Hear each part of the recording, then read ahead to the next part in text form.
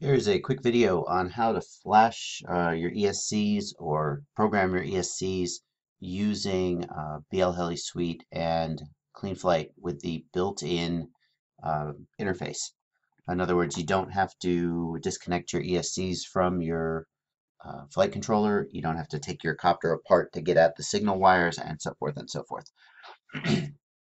The first thing I need to tell you is this will only work if you have ESCs with the BLHeli bootloader installed.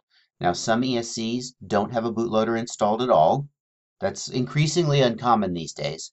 Many ESCs have the SimonK bootloader, and some ESCs have the BLHeli bootloader. It's important that you know that just because your ESCs are running BLHeli does not mean that they're running the BLHeli bootloader. There are many ESCs out there that, for whatever reason, ship with the SimonK bootloader, but BLHeli installed on them. I'm not going to go into a big discussion of what a bootloader is and why that all is, but suffice it to say that the bootloader is separate from the firmware that you're using, and you can have BLHeli ESCs with the SimonK bootloader. I got some, they were specifically advertised as, oh, BLHeli race ready, fancy schmancy, and surely I thought they would come with the BLHeli bootloader, but they didn't. They had the SimonK bootloader. It's probably done because the manufacturer, whoever it is who's flashing them, finds it convenient to just have one type of bootloader and just bam, smack the firmware on all these ESCs en masse, using a consistent approach. And they don't think about the fact that on the other end, the user is going to have a hard time. If you have the SimonK bootloader, you're in a bit of a pickle. You have to be able to program the chip directly, which means with many ESCs, you're going to need to solder wire directly to the board. Or if indeed they've broken out the programming pads. If they haven't broken out the programming pads, then you're going to need to get a chip flashing adapter or something like that. So suffice it to say that if you don't already have the BLHeli bootloader, you got a little bit of work ahead of you. I make it a point to always try to buy ESCs with a BLHeli bootloader pre-installed. Keeps life simple, and then you never have to. You can do everything you need to do over the signal wire. Keeps life really simple and easy. Okay, so the other thing you need to know is you need to be using BetaFlight. This feature did not make it into CleanFlight 1.10. It is such a great feature that I fully expect that it will be in CleanFlight before too long, maybe 1.10.1 or whatever the next sort of .rev is. It's such a good feature that I just don't see why Hydra wouldn't be motivated to put it in. So, but for now, if you're not running BetaFlight, you just don't have this feature available to you. Okay, so I've got my copter hooked up to COM3. Configurator is running. Disconnect. Because you don't want the configurator connected because BLHeli Suite is going to need to talk to the board. Now there used to be a thing where you would go into the command line and type one wire. That's not here anymore. Oh, I guess it is here. You don't need it though. Don't use that. Okay, you don't want that. I'm going to show you why. Disconnect. I thought that was gone. Here we are in BLHeli Suite. First thing you're going to need to do is you're going to need to select the interface. The interface you're going to pick is Scilab's BLHeli bootloader CleanFlight. Okay. You could also pick Atmel BLHeli bootloader CleanFlight. I'm not actually sure that it matters, but pick the one that is whatever ESC microcontroller you've got, whether it's Atmel or Scilab's. Mine is Scilab's. I'm going to click Connect. I'm on COM3, and I'm going to connect.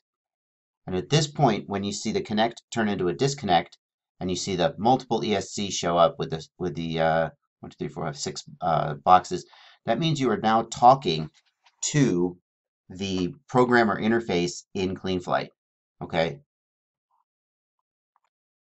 The next thing to do then, this is where I like to plug in the battery. And the reason I do that now is you can actually have the ESCs already powered up, but I like to wait until I'm talking to the programmer because once CleanFlight is in sort of programmer mode, it doesn't send any throttle signal to the ESCs anymore, so it really just makes it most likely that they won't accidentally throttle up accidentally. I don't know. If you have the ESCs powered up and then you connect, it'll still work, but I like to wait until I'm connected via BLHeli Suite, and I'm going to plug the battery in now. Okay. And then I'm going to hit read setup, and you can see it read 1, 2, 3, 4 ESCs, ESC 1, 2, 3, 4, and there you go. You have now, that's it. You may now flash the ESCs. You can change the configuration settings, etc., exactly as if you were plugged in via an Arduino Nano or whatever.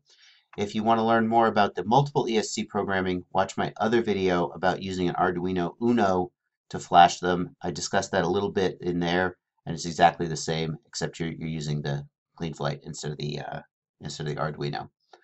When you're done here, I do recommend that you disconnect, and I'm going to unplug my battery here because that's all pretty loud and annoying.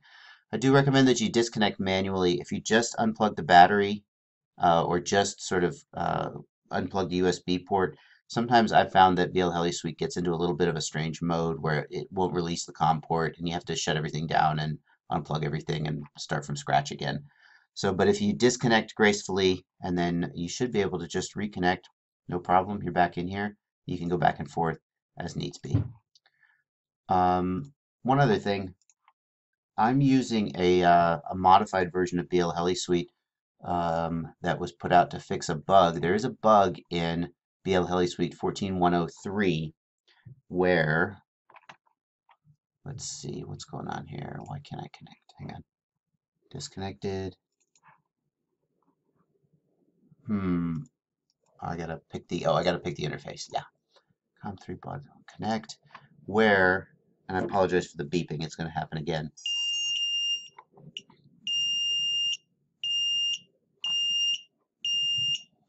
When you go to read the setup, it doesn't read all the ESCs. So here it read ESC number 1, but not 2, 3, and 4. Usually what it'll do is it'll read ESC 1 and 4, but not 2 and 3.